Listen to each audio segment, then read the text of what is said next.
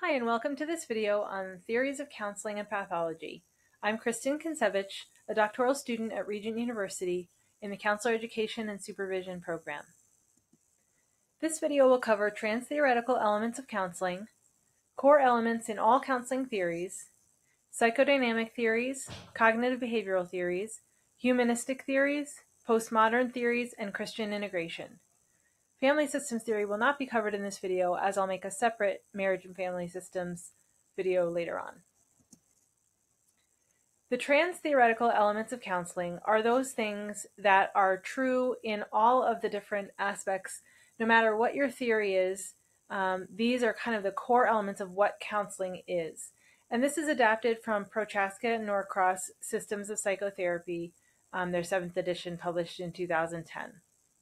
So first, all theories have some idea about processes of change. And those things are really true about humans, no matter what your theory is. We're all going for some type of change if we're doing counseling. Counseling also has a common element of consciousness raising insight or awareness. Every theory, no matter what your orientation, is based in wanting to do that. Catharsis is another element of counseling that is trans-theoretical. All of the theories would have some element of valuing just talking and catharsis and seeing that as a helpful strategy for change. Personal choice is another element. Now, all of the different theories might see that a little bit differently, but there is just a general truth that we all have some element of choice.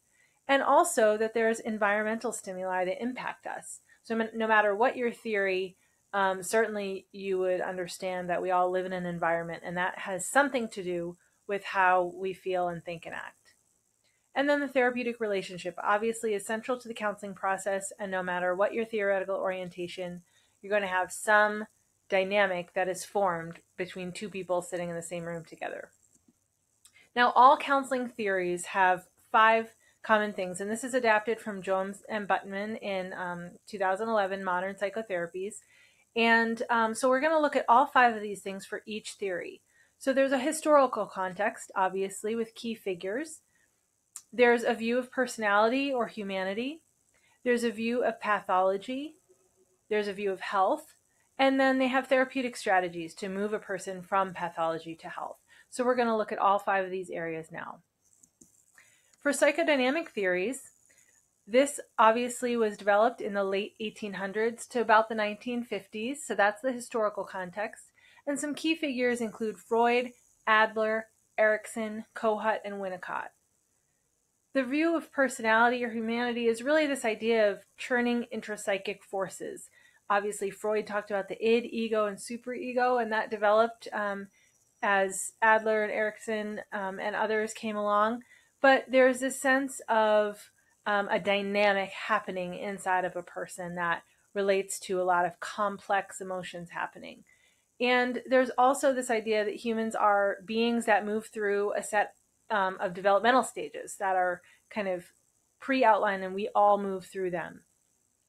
Now, a view of pathology would be an imbalance or a conflict of all of these intrapsychic forces and or disrupted development. So again, all of these theorists have their own little spin, but in general, psychodynamic theory is looking at childhood development, and they're looking at kind of the subconscious intrapsychic forces. So their view of health would be balance in those intrapsychic forces and successful progression through developmental stages. And finally, some of their therapeutic strategies include catharsis, free association, dream analysis, developing ego strength, acting as if, and exploration of early memories and childhood experiences. Next, we have cognitive behavioral theories, and here these were developed in the 1950s and 60s, and for the third wave of cognitive behavioral therapy, that's been about the 1990s to the present. Some key figures include Pavlov, Skinner, Meichenbaum, Ellis, Beck, Hayes, and Linehan. The view of personality is that really with behaviorists, a human was a blank slate that could be conditioned. Obviously, we don't really hold that fully today in cognitive behavioral therapy. Now we're looking at a person or being who can choose and change their thinking, feeling, and behaviors. So there's a little bit more understanding of the cognition element than the early behaviorists would have had. The view of pathology would be, pathology would be the result of childhood conditioning, poor parenting, negative childhood experiences, those kinds of things. But not in the same way as the psychodynamic theorists, where early childhood memories and that kind of thing, as opposed to conditioning in childhood, would be something where one thing got paired or linked to, a certain stimulus. And so that would be a little bit different take on that idea, conditioning versus kind of the impact on your psyche. Obviously, another aspect of pathology for cognitive behavioral theorists is cognitive distortions. So catastrophizing or negative self-talk, seeing the world in a negative light and attributing kind of connections, overgeneralization, that kind of thing, so that you essentially feel powerless to change them. So a view of health would be acceptance of your circumstances, of what's happening around you, of your reality. Cognitive flexibility, where you're able to identify those cognitive distortions, be able to see the world in a different way from a different perspective. And then you would have productive behaviors that are fueled by that rational thinking and your regulated emotions.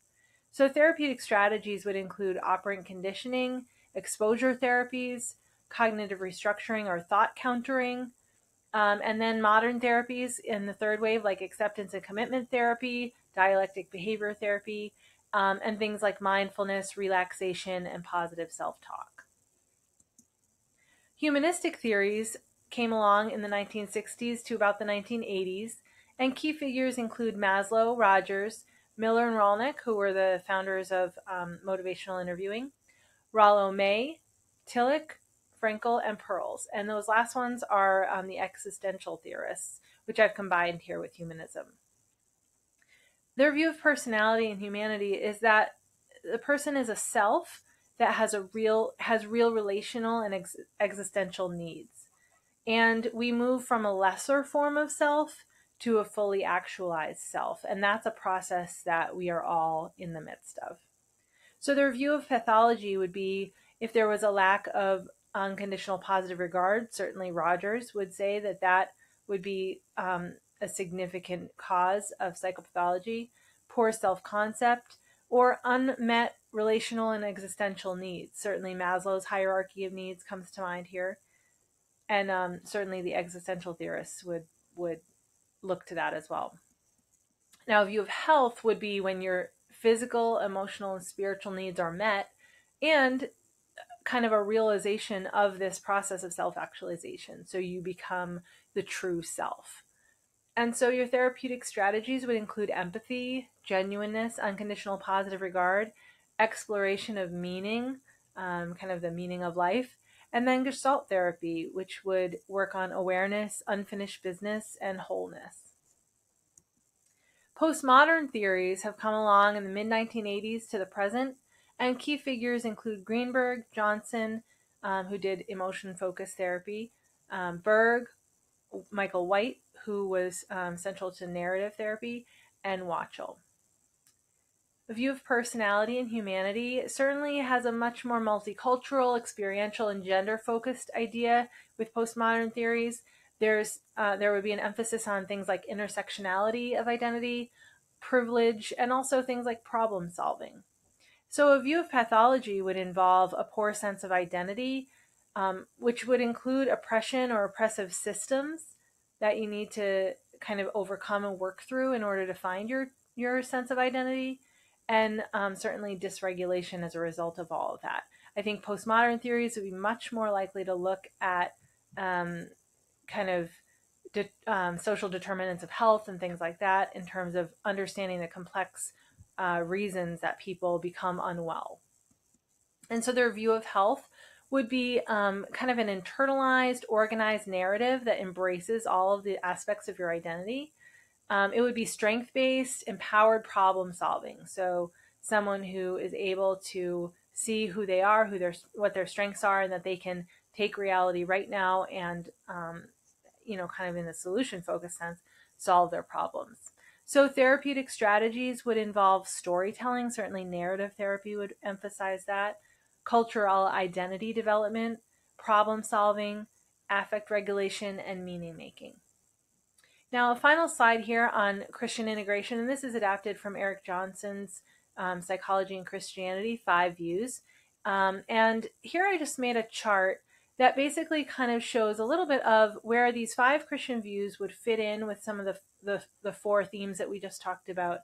And so levels of explanation would probably lean a little bit more towards the CBT kind of idea, but maybe understanding the psychodynamic in the sense of early childhood experiences and human development.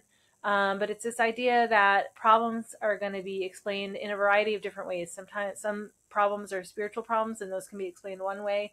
Some things, they might have more of a disease model of mental illness, so that can be explained that way. And so that's where that would fall. In integration, I have X's across the whole thing because basically it's taking any of these ideas and really bringing it into alignment and connection with a Christian faith.